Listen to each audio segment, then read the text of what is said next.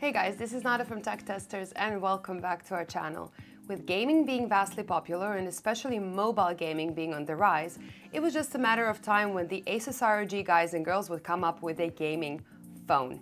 Now today we're going to be talking about our experiences with this €900 beast.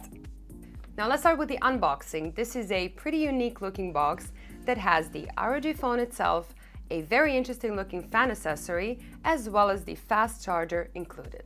From a design perspective, well, we didn't really expect ASUS to go with the less is more approach. The front is still fairly typical to look at, although the two large bronze red speakers do catch the eye as well. The backside, however, is just nuts, with everything from the camera shape, the fingerprint reader, and the various lines all over the place, clearly just trying to get your attention. It even has RGB logo in it, which, well, I guess that would be the most ridiculous or the best thing in the world, depending on how you feel about RGB. Now, as expected, ASUS did stick with the headphone jack, and there is also a very unique accessory connector on the side. To this connector, you can connect the included active cooler, which obviously has RGB as well, and it keeps the phone cool as well as it makes it a bit easier to hold. The phone doesn't get very hot in normal use here in chilly Holland, so it seems like a form over function feature, but we do imagine in certain warmer countries this might be an issue. This accessory does allow you to connect both the charger and your headset to the same side, which is very nice when gaming. ASUS is planning to sell an extra gamepad accessory that has an extra screen, and it also has an extended battery, as well as various docks, but we haven't had a chance to get our hands on one of those yet. Within first minutes of using this phone, you will notice that the ROG phone has a ridiculously good looking screen. The AMOLED display offers perfect black values, fantastic contrast, and the colors really pop right out of the box.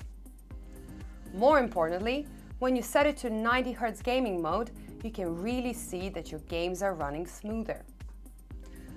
They also added the air trigger feature, allowing you to press the size of your phone, which then act like the triggers on your game controller.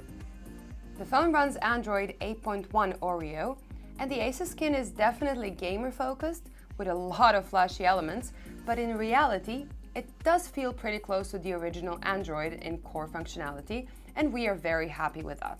For the most part, the features that ASUS added feel quite useful, like the high performance, don't bother me gaming mode, easy memory management, and obviously changing the RGB effects. What about other things than gaming? So when it comes to camera, this camera is okay, but it's not as good as some other cameras like on a Samsung Galaxy S9 or, for example, the Huawei P20 Pro. And those phones are actually cheaper. So the camera is quite quick, it's very snappy, it feels okay, but the end result just misses that wow factor. So if you're an amateur photographer and you just love your phone pictures, this is probably not the model for you. The battery life for this phone is surprisingly good because this is a very high power phone. And that is due to its 4000 milliamp battery. Now, you should be able to go throughout the whole day without having to charge it, even if you use it for gaming. But if you do put on a 90 Hz gaming mode and super high brightness and then you game all day, you would probably run out of battery at the end of the day, which is fine because currently I'm pretty sure there's not a single phone that can do better than this one. Coming in at €900, and that is excluding any of the fancier accessories, it is clear that ASUS is aiming high.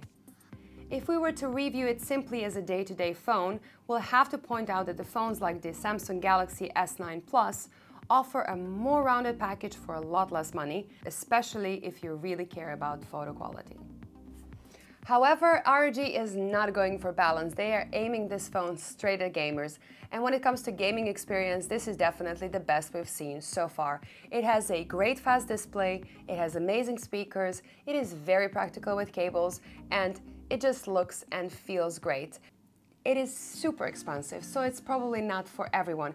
But if you are looking for the ultimate gaming phone, this definitely fits the bill. Now that's it for today. Thank you so much for watching. Let me know in the comments what did you think about my very first phone review, as well as my very first seeing glasses.